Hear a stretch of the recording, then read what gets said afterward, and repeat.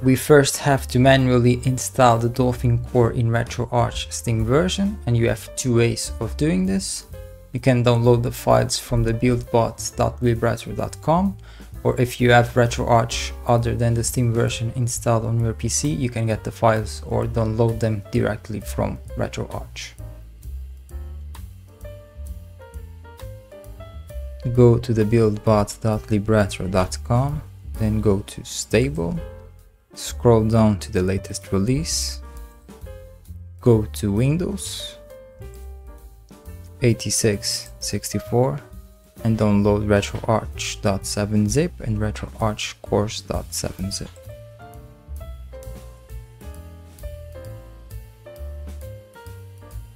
Now go to where you have downloaded those zip files, go to RetroArch course.7zip, open it up with the 7zip archive manager, go to RetroArch and then go to course, search for Dolphin, and extract Dolphin Libretro.dll to your desktop or to a new folder, wherever you want to extract it. Then go inside of the RetroArch.7zip, then go to the info folder, search for Dolphin,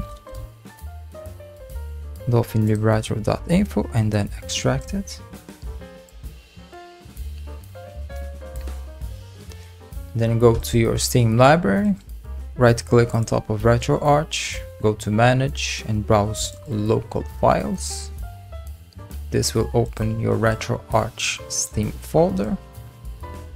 Then get the Dolphin Libretro.dll and place it in the course folder. And the Dolphin Libretro.info, place it in the info folder. The Dolphin core is now installed on your RetroArch Steam. If you have RetroArch installed on your PC, you can get the files from there. Start RetroArch, then go to the online updater, click on Update Core Info Files. This will download the core info files. Then go to Core Downloader, scroll down to the Nintendo cores, and download the GameCube Dolphin core. Now go to the RetroArch folder, go to the course folder and copy Dolphin Libretro.dll to your desktop or to any other folder. Go back, then go into the info folder, search for Dolphin, and copy the Dolphin Libretro.info to your desktop. Now go to your Steam library, right click on top of RetroArch, go to Manage and browse Local Files. This will open your RetroArch Steam folder. Then grab the Dolphin Libretro.dll and place it inside the course folder. Get the Dolphin Libretro.info and place it in the info folder. Dolphin is now installed on your RetroArch Steam.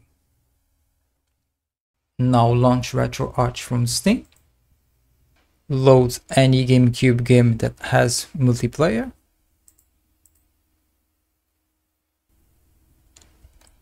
Then invite your friends.